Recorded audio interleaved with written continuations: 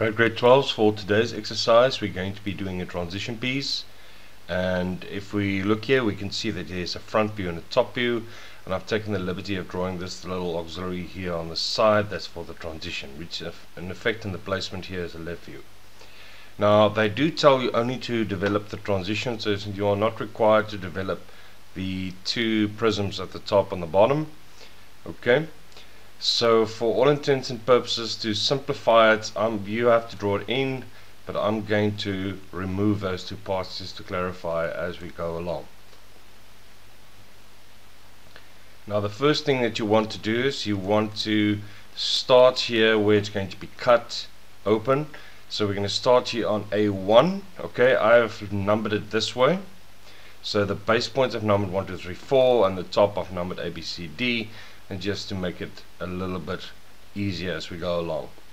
So now this is not a true length. This corner here on the top view is actually oblique.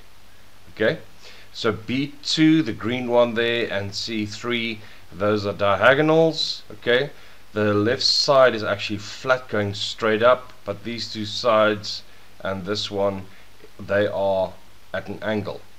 The top of course being a true shape as well, a square.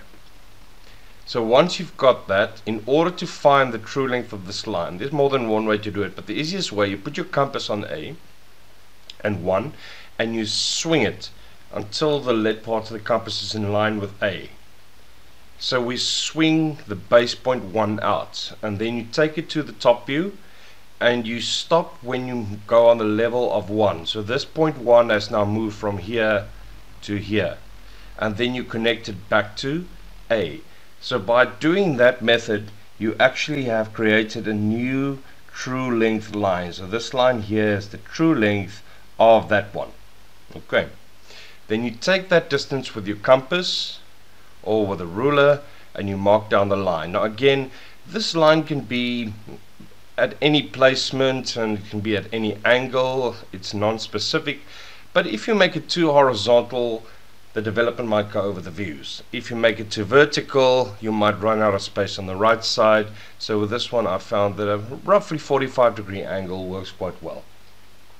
Then next, now the reason why we have to draw an extra line on that trapezium there is that we can't actually do a trapezium shape at a time when we do a transition. So we have to do it a triangle at a time. So we always divide our shapes into triangles by adding extra lines onto the surface areas.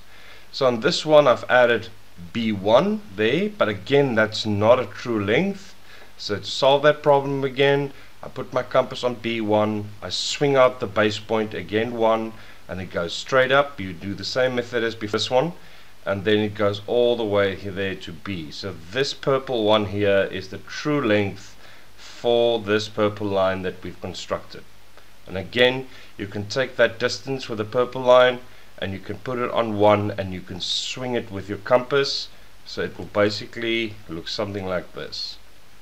So in order to find point B, you take AB, which is already a true length in the top view, you put your compass on AB, you put it on A, you swing, and then you take the true length, the purple line there, and you put it on 1 and you swing, and where the two collate, where the two meet, you actually have your point B, and you could connect it for your triangles, and then we have this triangle done.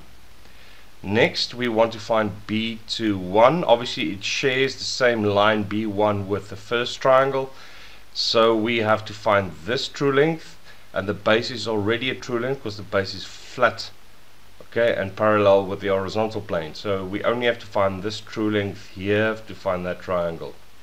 So to do that, you do the same as before. You put your compass on B, the lead part on 2, and you swing it out until it's in line with B, and then you take it straight up, and there you can see the point, and then you connect it to the top point, and that is the true length for this diagonal B2 that we see here.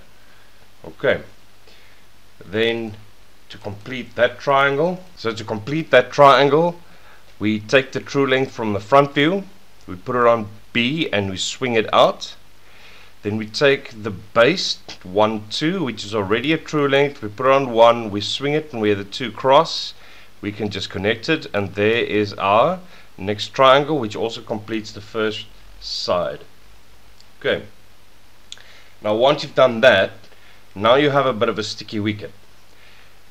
Normally you can't see this side because it's flat and straight. You can see in the front bit as well, it goes up vertically. So to solve that problem, what I did, I added this little auxiliary view here, and you have to basically do the same thing as before and add a line. But now you are not required to draw this. So in your mind's eye, see that point goes from 2 to C.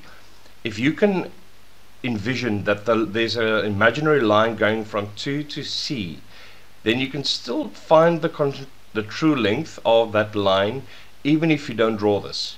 But if you're not able to visualize it, then you might have to do this little auxiliary view on somewhere on the page just to help you out. Okay, so since this line runs from C to 2, now you could have gone from B to 3 as well, it would have been the same thing, but I've gone from C to 2, so I'm going to take the imaginary line is going there from C to 2, and I'm going to do that true length as well. So I put my compass on C, I swing it out until it's in line with C, I go straight up on the base, I connect it to the top point, and there is my new true length for that one. Alright, so now to complete that triangle, what you're going to do is you are simply going to say, okay, I have this true length, there it is, the purple one, okay, running from B down. So it's actually the line that runs from C to 2, from the top of C to the base of 2. So you're going to take that distance, you put it on 2, and you swing it with your compass. Now the top bases are the same all over the place, so you can basically just put your compass on that yellow line there, rinse and repeat, swing it round, and where the 2 cross, you connect the line and you find the third triangle. Next we want to find this one as well, okay, and they do share that purple line. Now we already have this as a true shape, okay, but we've already calculated the true length for that diagonal, so it's the same as this one here, this green one here, okay, which was B2 before, now it's going to be C3. So we take that distance with our compass and we rinse and repeat, okay, if we want to find C3 later on. So basically I'm going to take the true length. Now you could take it from this auxiliary view, but you could simply take it from there as well, the true length of the base, because it's the same going round. Okay, so you could take one of these base sides, you set your compass to it and you swing. Then I take the true length here and I put it on C and I swing, and where the 2 cross, I connect the 2 lines and you will find the next triangle, and now we've completed this one as well. So now this side is done and this side is done. Now the next side, which is here CD43, this is exactly the same as this one. So to save time, we're simply going to take the shape from here and copy it over to the other side. So for example, we can take this with our compass and we can swing it. We can take that distance with our compass and swing it. Okay, so we're just going to copy it over to the other side. So there, for example, I've taken that with my compass and I swung it out. I've taken the purple line B1 with my compass for C4 and I swing it out by placing it on C, and with the 2 cross I get the next triangle. So this one is exactly the same as that one. Then you want to repeat that. The next triangle that we want to get is this one, so this one should be the same as that one. Okay, so you take that distance with your compass, which is the same as that one, and you take the distance of A1 and you put it on 4 and you swing it, and where the 2 cross you just connect it, and we have our next triangle here. So now we've done with this side as well, and the last one we have to do is D, A1 and 4. Now D, again we have the problem like before, we can't do a trapezium shape straight away, so we add an extra line, that line going from A to 4, to divide it into 2 triangles. Okay, so basically to find the true length of this, now you can swing A up, but then you have to do it over this view. So just keep swinging the bottom base points out. So I'm swinging 4 out until it's in line with A. I take the line up until it's in line with 4, and then I take it to the top of A and there's the true length for this purple line A4 that I want to find. So I put my compass on that,